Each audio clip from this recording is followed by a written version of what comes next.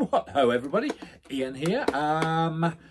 Just doing a bit of tidying up after the week's activities here, and just wanted to share with you what has been happening. If you've been following on Instagram and Facebook, you will know that I've been dabbling in N-scale, in 2mm scale. So I wanted to share with you what I've done, give you some thoughts on that, and share with you a special video at the end as well. So what I started with was this N-gauge kit of a B6 turnout from Finescale. So, wow, what can I say? What can I say about this other than wow? I was really impressed with this. So you get what you get. You get a 3D printed base and you get some sections of rail. Doesn't sound much, but you don't need much. What you do is you slide the rail onto the sleeper base and you get a turnout. And yeah, it really is that simple. You have in the kit, you have the sleeper base, you have a tie bar, and you have stock rails, and you have some rail, and you have another section of rail to make your wing rails and check rails. You have two rails that are milled for your V, and you have two rails that are milled for your blades. So, I mean, basically, you just slide everything together, and it all goes together perfectly. The two sections of rail to make the crossing V, you slide them into place. They mate perfectly. You don't have to solder or glue anything. Your stock rails and your wing rails, your check rails, all slide into place perfectly. The blades just slide into place perfectly. There is a tiny little bit of soldering to do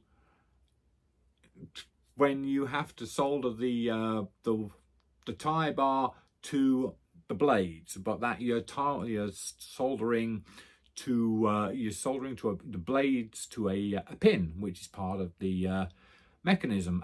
But if I can do it, you can do it. I was very scared about doing that. I thought I would melt stuff, but I didn't.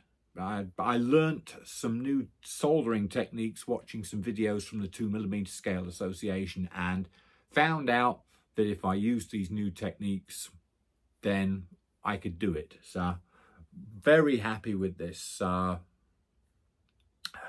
my confidence was really bolstered, and that's when I went on to the 2mm Scale Association starter kit. What you get there is you get a section of track which you have to assemble. You get some sleeper bases and some code 40 rail, and much like you did with the point, you just slide the rail into the chairs of the sleeper base, and there you go, Bob's your uncle.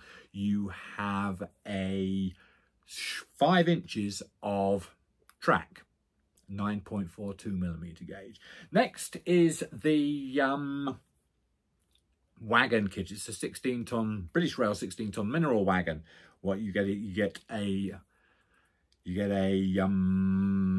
injection molded plastic body. I don't know why on earth I struggled with that there at that time. I certainly the injection molded body and the etched nickel silver chassis. I was really quite worried about making the chassis because, well, I've never done anything like that before, and like I say, my soldering abilities are next to nothing. But I found my curiosity overriding my fears, because everything was very nicely explained in the videos on the 2mm Scale Association website. So I thought, well, I can do this. So I put the video on my iPad. I sat here, I would watch a piece of video, and then I would copy what I saw on the video. And for the most part, everything went really well.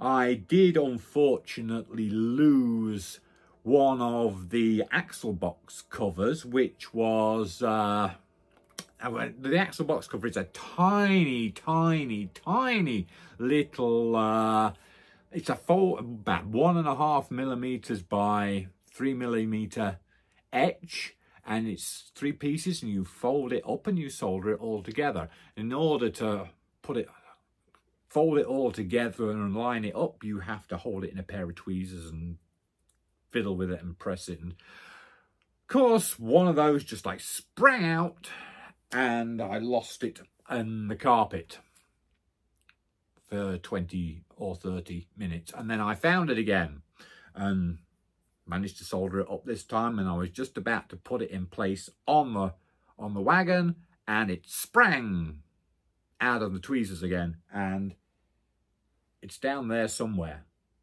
Can't tell you where. It's gone. So that was a disappointment, and I have also managed to lose one of the turned brass buffers, but I'm hopeful of finding that. It's over there somewhere.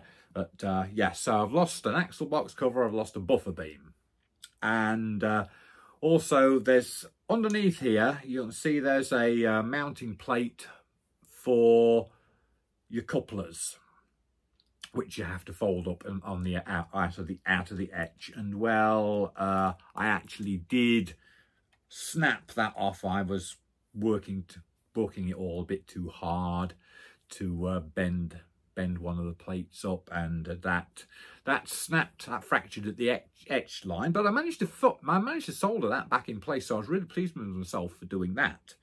But there you go. I mean, I followed the instructions as much as I could. I struggled with bits, and I found other bits easier than I thought I would. So what I have here is a chassis that actually rolls. It does actually roll, which I mean, that's an achievement, because if you recall a video from a couple of months ago when I was making that Parkside Pico North British box fan, that I had the darndest trouble getting that to run square and level and smoothly.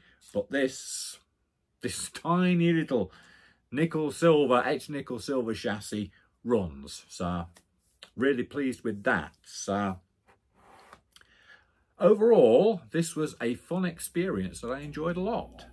I never thought I would be building something in 2mm scale. So where do I go from here?